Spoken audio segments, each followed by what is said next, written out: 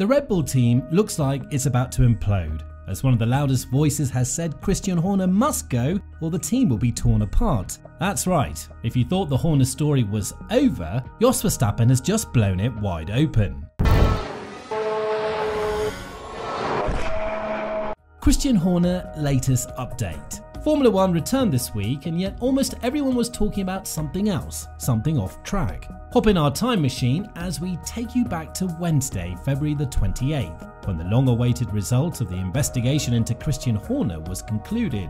A statement from Red Bull read, "The independent investigation into the allegations made against Mr. Horner is complete, and Red Bull can confirm that the grievance has been dismissed. The complainant has a right of appeal. Red Bull is confident that the investigation has been fair, rigorous and impartial. The investigation report is confidential and contains the private information of the parties and third parties who assisted in the investigation, and therefore we will not be commenting further out of respect for all concerned. Red Bull will continue striving to meet the highest workplace standards." Horner was in the clear, and that, as they say, was that. Or was it? Email leaked to F1 Media. A triumphant Horner returned to the paddock on the day of free practice and would have felt in a jubilant mood. For the first time, he felt pressure on his job but lived to tell the tale. Well, any smile he may have had would have been wiped away just 24 hours later.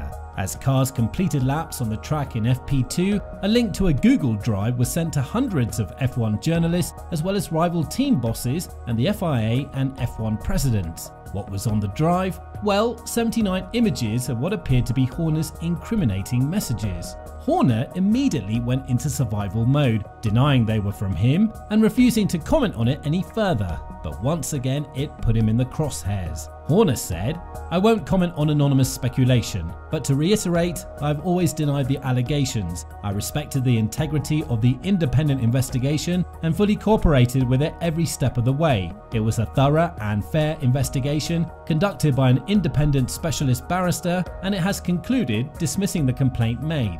I remain fully focused on the start of the season." And yet, even a dominant Red Bull 1-2 result in Bahrain was not enough to stop him being the centre of attention.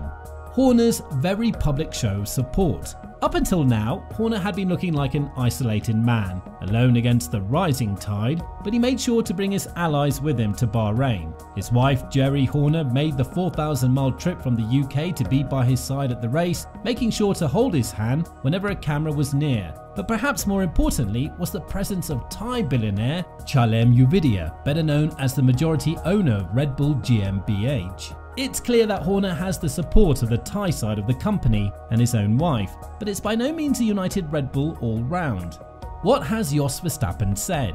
The sight of Jos Verstappen in the paddock will be a fangirl one for even the most casual of F1 fan, but there may be a few not familiar with just how hot-headed he can be.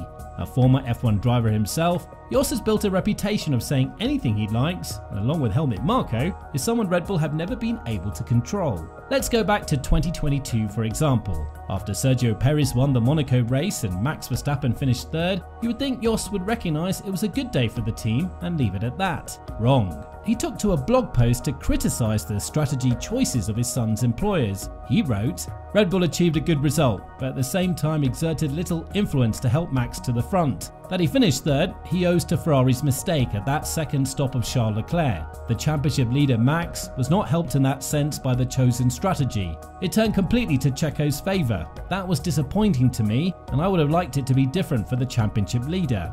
Now, while his son has been sweeping up race win after race win, Jos has not had much to complain about, but with Horner being in the crosshairs, he's resurfaced. Jos told the Daily Mail, "There is tension here while he remains in position. The team is in danger of being torn apart. It can't go on the way it is. It will explode. He's playing the victim when he's the one causing the problems." As for whether Verstappen was trying to oust Horner, for now he's denying it. He said, "That wouldn't make sense. Why would I do that when Max is doing so well here?" Jos reveals inner tension at Red Bull. For as much talk Christian Horner has made about Red Bull being a united team, Jos Verstappen's comments show it's anything but. Soon after Verstappen's words were published, it was claimed Jos had been banned from the paddock for the next race in Saudi Arabia, but it's now been explained as him taking part in a racing competition elsewhere. As to what comes after, we'll have to wait and see. But Jos is not the only Verstappen Red Bull will now be concerned about. Max to Mercedes. The idea of Max Verstappen leaving Red Bull would have seemed crazy just a few short weeks ago, and yet now it's become a distinct possibility. German outlet F1insider.com has revealed that the Dutchman has a clause in his contract that allows him to walk away should Helmut Marko decide to leave, something that could happen if Horner remains in his post. Marko was even asked about this, and all he had to say was, "As far as I'm concerned, I won't stand in Max's way." But where could he go, we hear you ask? Well, there is one team with a vacant seat next year that might catch his eye. "I think the driver will always choose the quickest car," Mercedes team boss Toto Wolff said. "That is fundamentally what it's all about. At the moment, the Red Bull is the quickest car, so that will obviously be the priority." According to the Telegraph, Jos was openly courting and speaking with Mercedes chief Toto Wolff, who is an enemy of Horner and also seemingly called for his head. The pair were seen together on several occasions in plain sight in the paddock, while the pair both stayed at the Four Seasons Hotel and spoke at length there. The rumours of their collaboration come amid a turbulent time for Mercedes, with Lewis Hamilton's departure to Ferrari for the 2025 season, meaning they have a vacant seat for next year. Max came very close to joining Mercedes in the past. And it's not as if Mercedes have not been interested in Verstappen before, and in fact, they were one of two teams trying to sign him back before he made his F1 debut. As a son of a former F1 driver, Verstappen was obviously on the radar of a lot of teams from a young age, but caught Wolff's eye when he was karting in 2013. Wolff said, "I spoke to Jos and Hub Rottengutter, Jos Verstappen's manager during his F1 career, when they came to my office in Brackley, and that must have been when Max was in karting or at the end of his karting days in 2013, just before Formula 3 in 2014. And then we spoke again when Max and Jos visited me in my house in Vienna. We spent a few hours discussing his future." It even got to the point that Wolff decided he would love to have Verstappen be part of the Mercedes team. The only problem was there was no room.